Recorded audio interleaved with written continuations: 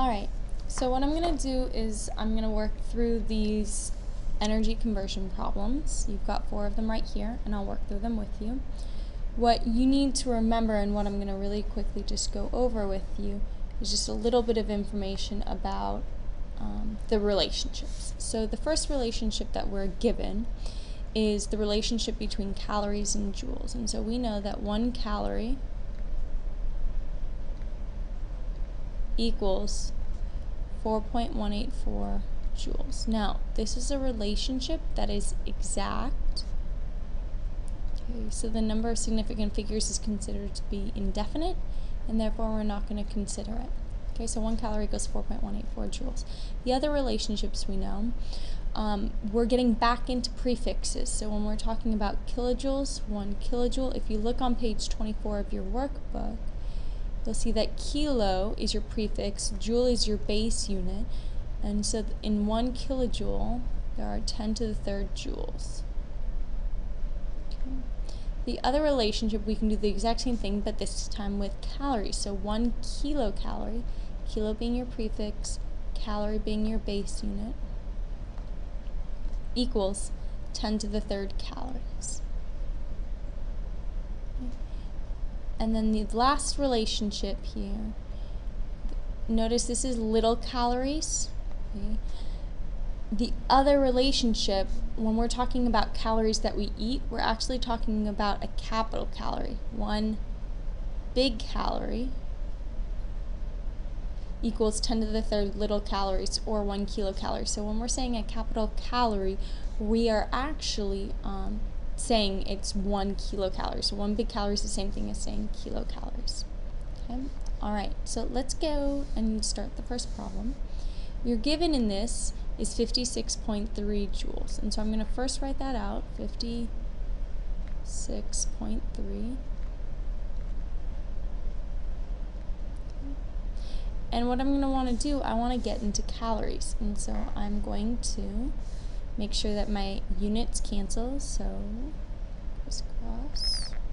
My joules go on bottom so that they will cancel.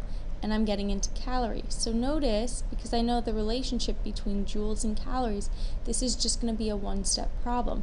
So 1 calorie equals 4.184 joules.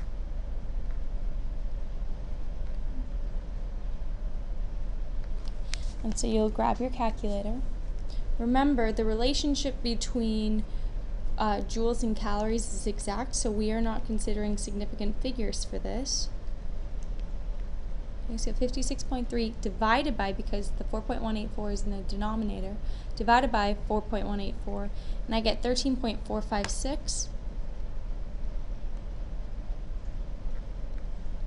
456.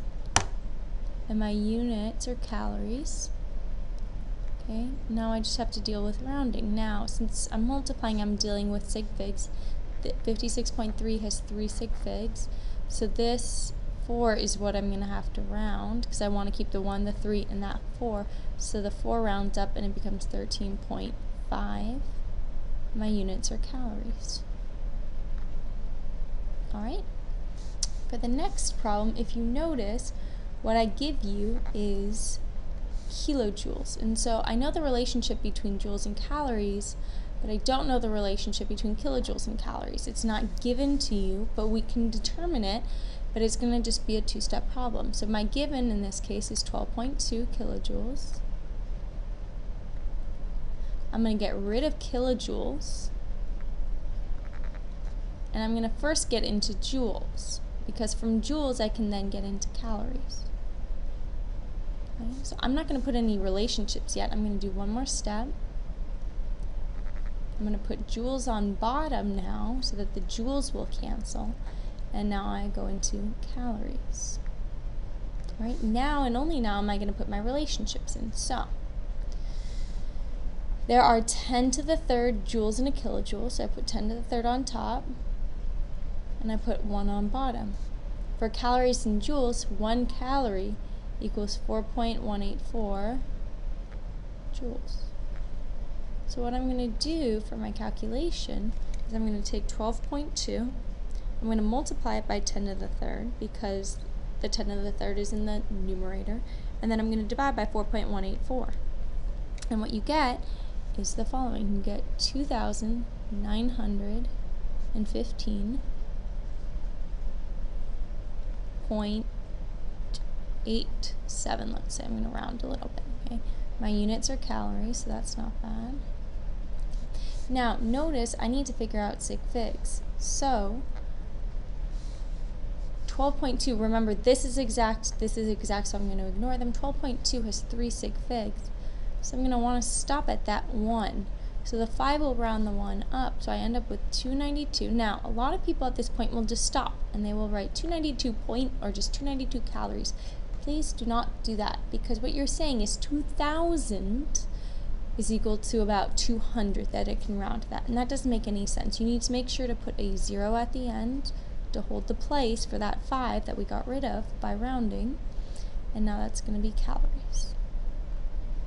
Alright, now for the next one, your given is 3.2 calories. Now notice that the calories are capitalized. Okay? And so yes, this does matter, because in order to get into joules, I need to first be in little calories. And so this is going to be a 2-step problem. I'm going to first get rid of calories by putting them on bottom. I'm going to put little calories up top. Okay. Now I'm in little calories, I can now get into joules by getting rid of little calories on bottom and putting joules up top. And so now all we have to do is just put in our relationship. So,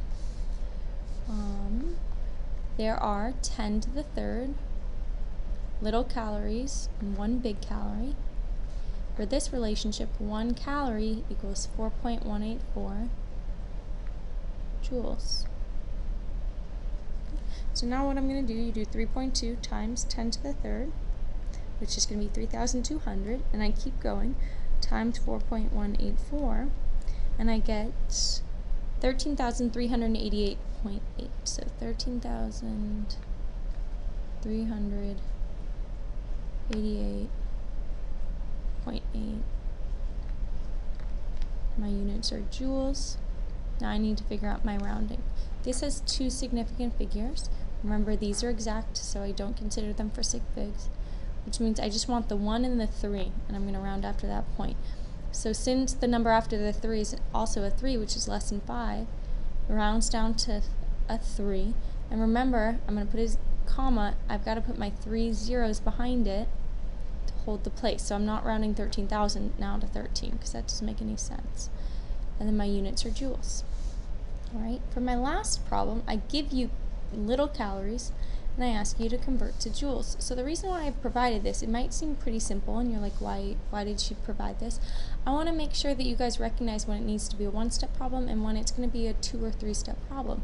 So here, since I know the relationship between little calories and joules, it's just going to be a 1-step problem. So I've got 12.3.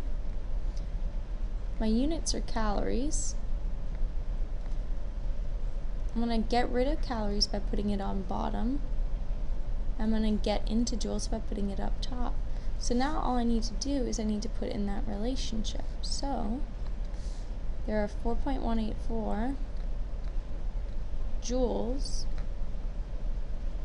and 1 calorie. So 12.3 times 4.184. Oops. 12.3 times 4.184. And I get 51.46 approximately. Okay, so 51.46. My units are joules. However, since this has 3 sig figs, this needs to be 3 sig figs, so it's going to round to 51. Well, this 4 is going to be rounded up because the 6 is 5 or larger, so it's going to be 51.5, and your units are joules. So those are all of your answers, guys. The main thing is deciding, okay, do I know the relationship? Like, for example, here I do. If you do know the direct relationship, then it's just going to be 1 step. If, for example, here you don't know the relationship between kilojoules and calories, it's going to be 2 steps, but you can totally do that. Alright? And that's it.